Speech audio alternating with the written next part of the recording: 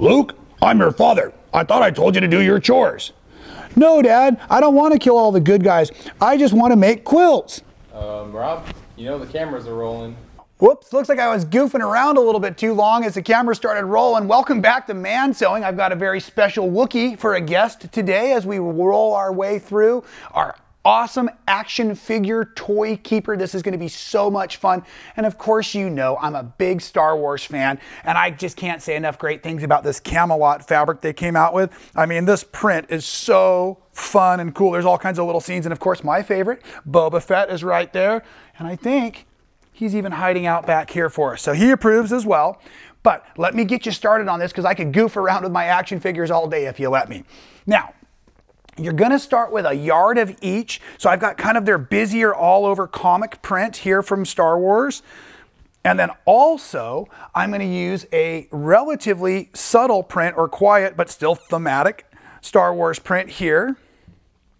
And what I'm doing right now is I'm actually laying these out to start cutting. So I'm going to line them up real nice because the first thing we're going to make is our straps that we use to tie our action figure holder to the door or hang it from a coat hanger or something fun.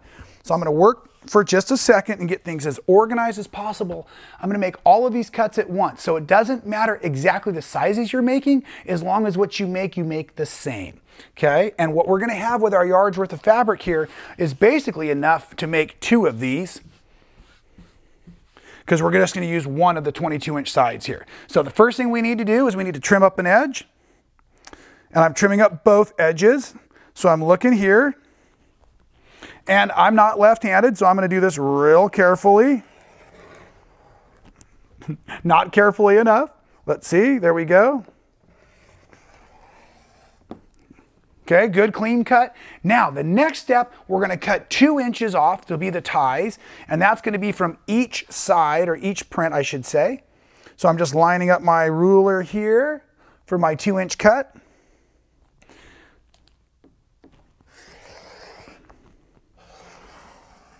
Just like that, okay?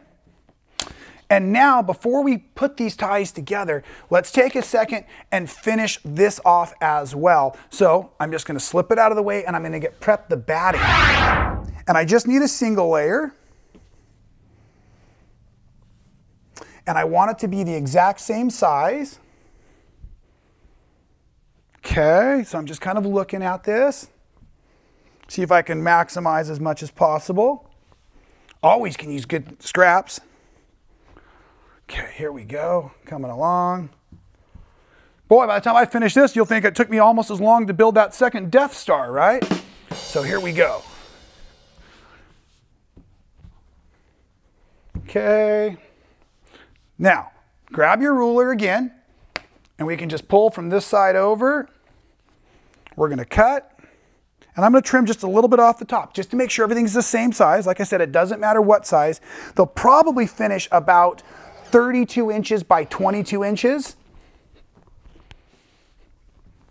Okay, now that's just scrap, so I can cut that off there. Let me get that out of our way.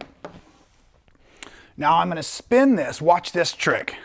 Okay, this is for light speed cutting.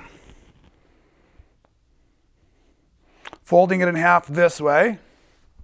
And I can still see the fabric that's in there. I'm not sure if you can with our cool overhead camera or not, but I'm just going to fold that. I'm cutting the selvages off first. And that's a bit of a fold, so I had to put a little extra muscle into that. Maybe I could have had like Jabba leaning on my cutter if I needed him to. Spin that around. And making sure I'm cutting at least that fold of both layers of the fabric and my batting so you can see my ruler's clear. A little extra pressure again. Gosh, Julie, I should have had you do that for me. I'm feeling a little weak today. All right, so now that is made, and these, we're only going to need one of our print.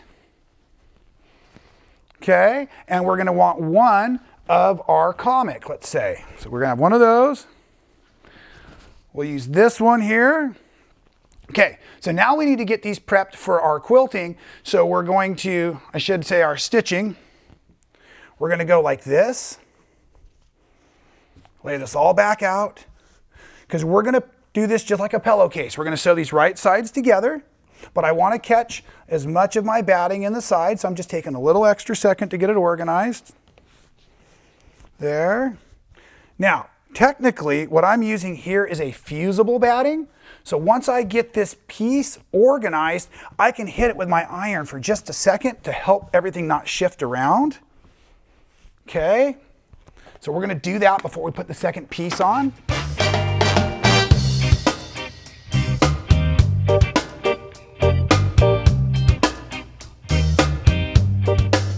Okay, now before I really prepare this sandwich, I just want to point out I've set the other two sides of the fabric to make another toy keeper aside. Okay, those are down there. And I've got my sandwich, which is actually one print, the second print, keeping sure that the directions are running the same direction. And then I also have my batting underneath there. Remember, we're going to stitch these things right sides together.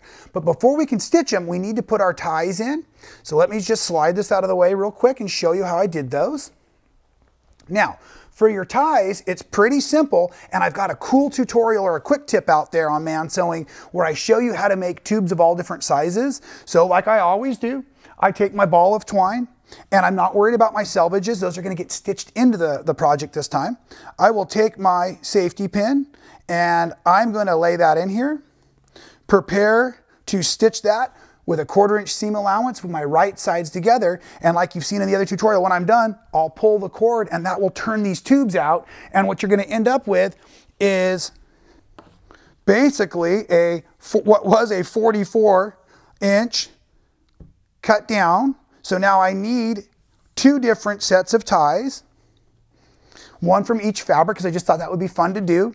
Now, point out again, I have stitched, tucked in, and all of that, the raw edge of all 4 of the ties, but I've also left a raw edge exposed on the other side because I don't need to do that work, right? Because what I'm going to do is I'm going to put that into the toy keeper. So now I'm putting my nasty ends together and my nasty ends together down there. And if you want to be really organized, make sure your seams are together and your seams are together.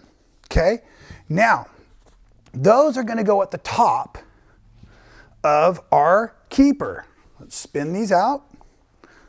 And I know I'm at the top because I can see the direction of the print. And we're going to drop this down. And I'm going to take these. Remember, that's the unfinished edge that's going in. And let's just bring these in a couple of inches from the edge. So 1, 2, 3 over there. And you can even let that tail hang up just a little bit to make sure you capture them while we're sewing, because it's going to be blind.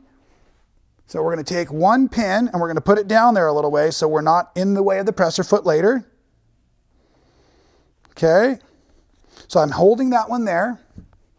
Get my next pin ready. Coming over here from the edge. 1, 2, 3. I've got that dialed in. And go ahead and pin that down here a ways. Now here's the next trick, because these are going to go everywhere they want. So let's take these, set them in the center, and put one more pin through all of that, just to make sure nothing gets away while we're sewing. Okay? Now, I'm going to make sure that this gets nice and organized. I'm going to start at the bottom, and I'm going to leave an opening like we do if we're making a pillow. And I'm going to begin sewing around this with about a 1/4 inch seam allowance. If your fabrics aren't totally lined up, you could take a little bit bigger seam allowance. So maybe I'll do that just to see what happens with that today. There we go. So, oh, and here's another fun trick. I'm going to stitch this with my prints or my fabrics against the feed dog so I don't get as much stretching or torquing of the material. And are you ready? This is going to be great. Now, I'm going to go ahead and take a few stitches. I'm going to back stitch because I'm going to be pulling all that fabric back out through this opening.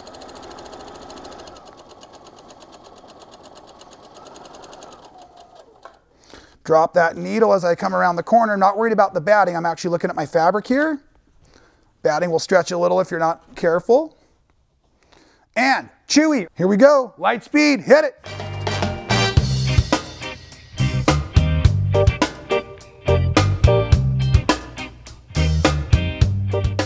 Okay, making the jump out of light speed. Here we go. We're coming into that last little edge, and I'm just going to go ahead and do a little back stitching.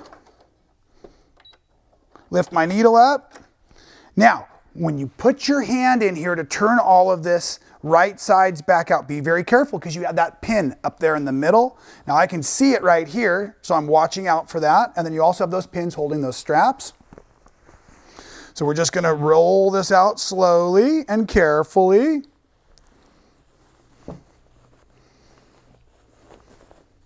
And of course, we don't want those pins to snag. If you feel anything binding or snagging, just stop and see what the disaster may be. Very, very cool. Now, I like to top stitch all my projects like this, so I'm going to run a layer of stitching around the edge once I finish unpacking these corners and everything. That's going to be another real easy step. Just lay my presser foot out along the edge of my seam.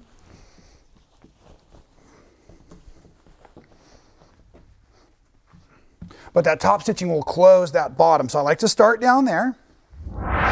So as I'm getting ready for that top stitching, I'm just going to roll this down with my fingers. Before I stitch it though, I'm going to just kind of give it a good hand press here. You could always hit it with your iron. I'm just going to top stitch around that edge, and then I'm going to prepare the marking that will go to help put our vinyl in. So let me get this top stitched and chalked right out, and then I'll come back and explain how that chalk's going to work for us. All right, well, welcome back here. We've got all of our top stitching done all the way around, right? And that, let me show you, also has finished that bottom. That was where I was able to turn the right sides back out. Now we want to go ahead and start marking for our pockets. So as we're getting ready to mark for our pockets, I have pre-chalked all of this. And, oh, look at this. Thanks, art department. We have a really cool template, so you can just print that right out. And that is the measurements I'm going to walk you through here in just a second, okay? And that's the measurements for making our pockets using our vinyl. So the first thing I did is I took a nice line with my chalk and my ruler, and I marked across the bottom but 1 inch up from that seam allowance, okay? From that line to the next line is 7 inches. We're making a 5-inch pocket with a 2-inch gap. So from here to here is 7 inches. And then every row I came up, and I made 4 rows or 4 sets of pockets. They're always going to be 7 inches apart, okay? Then just find your center. You can actually do that by folding it and pressing it. That makes life real easy. And then once you've got that, you're going to chalk your vertical lines. And then from there, it's just 3 inches apart. And you're going to build it so you have just enough for about 6 pockets in each side. So 3 marks on either side. And don't forget to mark the end, because that's actually where we're going to need to know where we're at as we're getting started with our vinyl. Now, the vinyl itself is awesome. It's a premium quilter's vinyl. So this is kind of what it looks like here in the packaging. Try not to ripple that around too much in front of the microphone, or it'll sound like thunder and lightning outside, right? But I've already opened up a pack. Now this stuff is 16 inches wide by 1.5 yards. So what we're going to first do is take the entire 1.5 yards, and I kind of try to fold it backwards from the way it was rolled so that the roll was working in my favor. And it's going to be a bit of a wrestling match for just a second here because it just came out of the package. So you might want to actually take yours out of the package before you even start watching this tutorial. Of course, how you're going to pull that one off, I'm not sure. And I'm just going to lay my ruler over here. I'm just checking my edges. You probably can't see because it's such a clear vinyl. You probably can't see the fold, but I can barely see it. And then I'm going to set that right over here. We're just going to trim a little bit off, maybe 1/4 inch. I've got these cool grip strips on the bottom of my ruler, and it's sticking to my vinyl, helping me hold on to it nice. So I'm going to slice it there. And now I'm just going to literally make my next cut just 1 row at a time, but I'm going to do this so I have 4 strips. So you're going to get 3 strips out of each section. These are going to be 5-inch wide strips. So fold it again.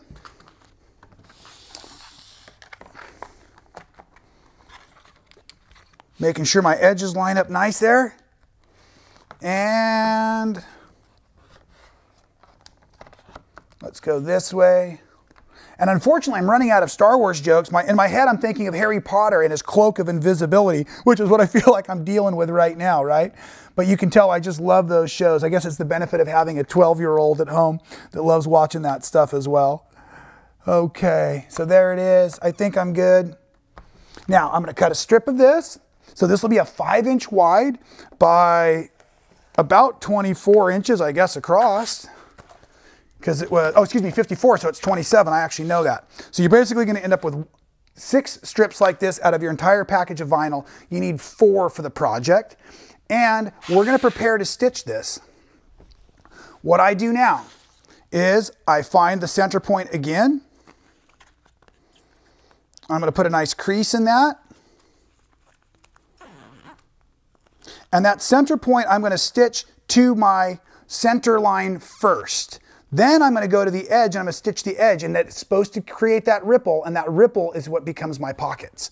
So here we go.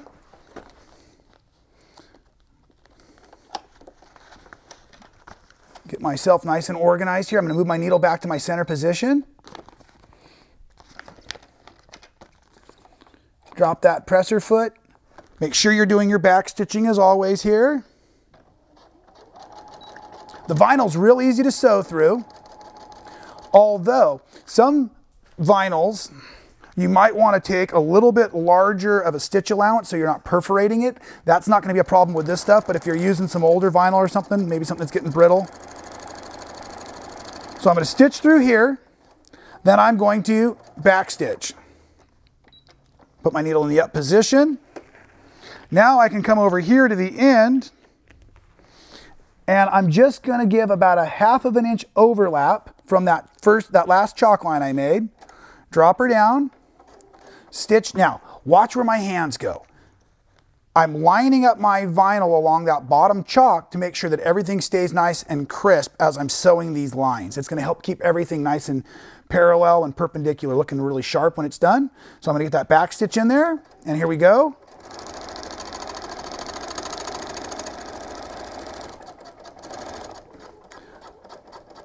And a back stitch at the top.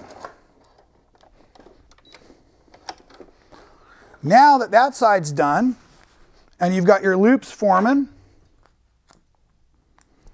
here, now I'm just going to kind of split the difference. And I want all 3 of these to be a pocket. So now I'm just going to work my way through till it looks about like that. There is no science to this part of it. Just a little good old-fashioned cross your fingers and hold your breath sewing here. And if you can't backstitch because your hands are full, did you see I just held the fabric in place so it actually made a backstitch without me moving forward or touching any buttons?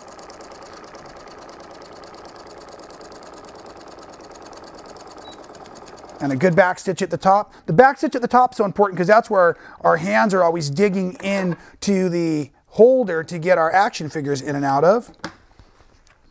And the last one, let me show you that again. I'm just folding that over, making sure it looks even. Drop that down. Hold that in place for my back stitch, and now I can get my hands free.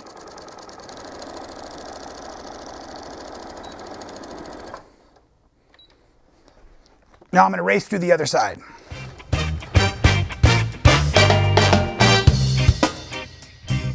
Let's take a minute and get any of our jump stitch threads out of the way, both on the front and on the back. We can tidy them later. I just don't want them reaching from one side to the next because I don't want to cause any additional ripple or pucker. So I've got those all free and loose now. Now this next step, oh, there we go.